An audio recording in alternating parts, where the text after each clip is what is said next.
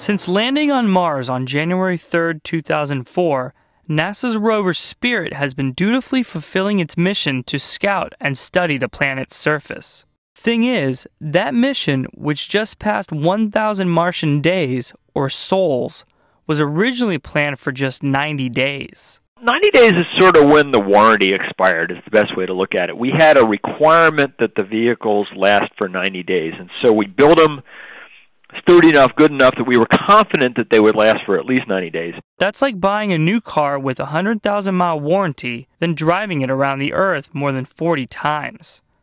So how is it that Spirit, and in November its twin rover Opportunity, have both lasted 10 times as long as planned?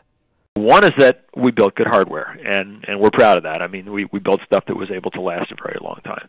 But the main reason has been that we got lucky with the weather.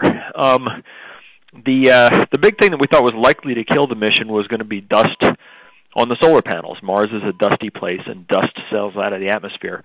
And indeed, the solar panels, which provide the electrical power for the vehicles, have gotten quite dusty.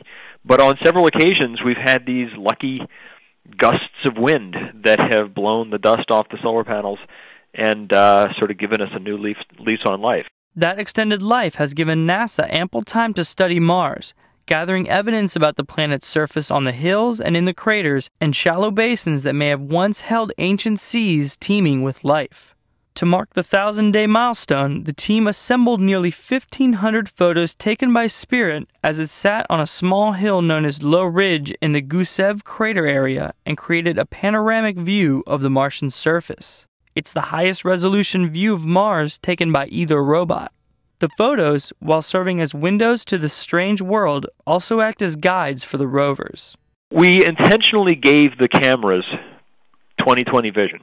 Okay, and when you ask yourself, if you're designing a robot to go to Mars to do geology, well, how good does the robot's eyesight have to be? Okay, well, we know that 20/20 vision works pretty well for geologists, so we decided to give our robot geologist 20/20 vision. And so we frequently will stop and take these panoramas, and we will use them to assess everything around us and to plan what we're going to do next. Squires said he has no idea how much longer either of the rovers may roam Mars before finally conking out. The way you predict how long a piece of space hardware is going to last is you do some tests. And you know, we these things were designed to last for 90 days. In order to convince ourselves that they really could do that, we tested them. We tested all the components on board to 3 times that. Well, you know, today is day 1005.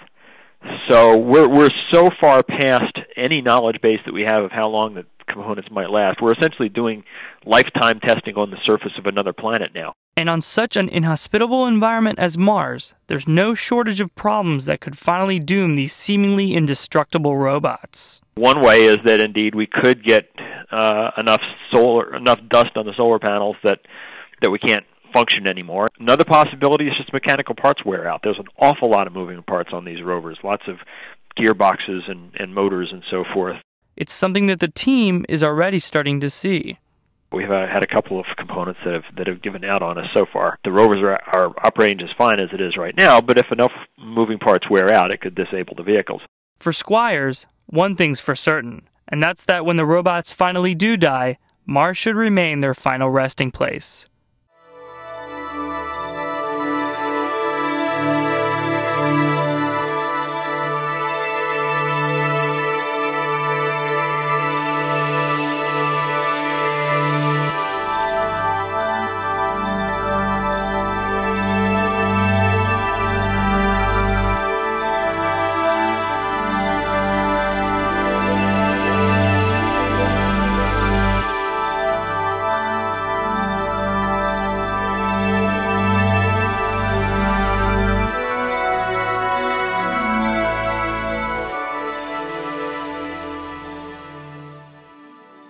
For Discovery News, I'm Jorge Ribas.